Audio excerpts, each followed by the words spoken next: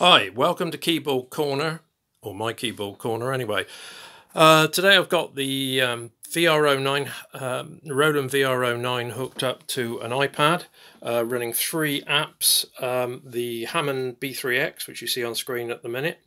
I've also got Korg module and KeyStage. Now KeyStage is a master instrument controller and is key to what I'm going to be showing you today.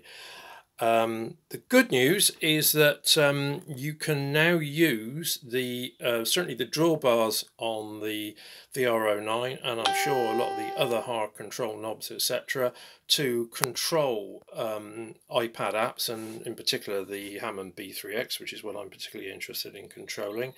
And I'm going to prove it to you by showing how the drawbars move.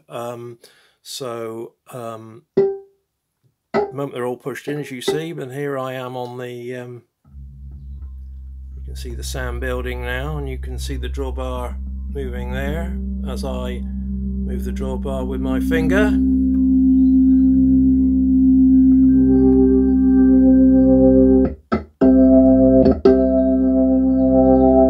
Now the last one doesn't work. The reason it doesn't work is I haven't programmed in the translation for that yet. Now for each drawbar you need to program in two translators, and I'll explain why in a moment. Let's show how we do this. Going into KeyStage now. Right, this is KeyStage, and I'm at got MIDI connections highlighted here, and you can see there's an alias on the screen down there of, when it focuses, of why won't it focus? VR-09 to B-3X. Right, so I'm going to hit edit on that to edit the thing. Now, see now all these translators are shown in this box here. There's 16 of them at the moment. Scrolling down to the bottom, and the last one, as you can see, is 8.2. Now I'm going to create the pair upper drawbar 9.1 and upper drawbar 9.2. So I hit the plus sign next to translators like so. Add new custom translator, and right at the bottom, there it is. It's blank at the moment. It just says custom translator. Now, against input, I'm going to go into the box there and choose sysex. And when I do that, this big box pops up, and I then hit auto detect, and then move the drawbar number 9. And when I do that, watch what happens. Now there's the full address of the drawbar, and eventually I get a double X, which is the byte that transfers the information, basically. Once that appears, I hit OK. Right, now I now need an output on this translator, and I'm going to put an output of CC10. Now, CC10 won't actually do anything. It'll act as a sort of transfer pot, if you like, to transfer the information from this translator to the next translator.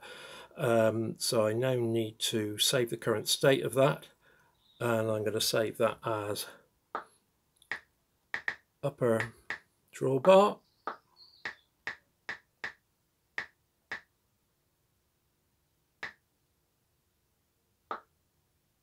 -1 and create it. There we are. So that's that one created. Now I need another one, my 9.2.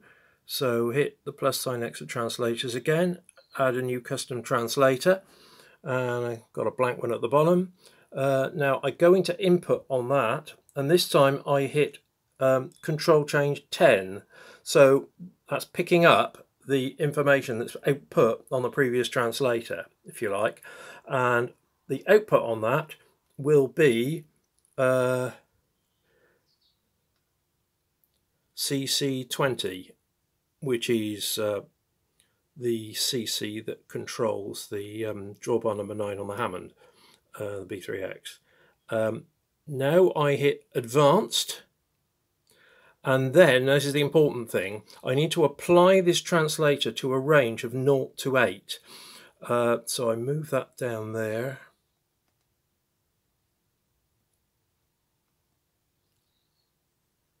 Double click on that, move it to 8, and then save the current state of that as upper drawbar.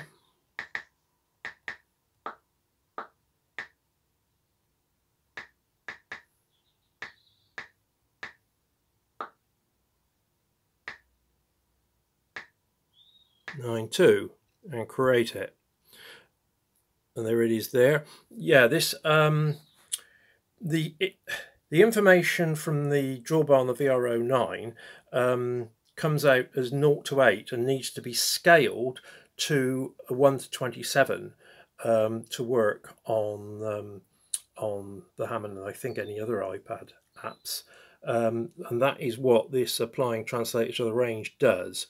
So you have to go through this two-stage process to do it with, I mean, I just chose Control Change 10 because I didn't think it was doing anything anywhere else really. And now, if I hit done on that, we should have control on the, let's go back to the Hammond B-3X, pop it down below here, and see if we've now got control.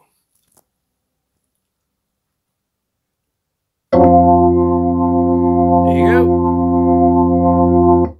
So there we are. I'm sure if we can do this with the drawbars, we can do it with a lot of other controllers on the VR-09. So I'm going to be working my way through that now. But I just thought I'd give you a heads up that I know a lot of people have scratched their heads on how to do this, if it was possible, etc. But using KeyStage, which is an app under $20, I think, you can do that and a whole lot more. Cheers, bye.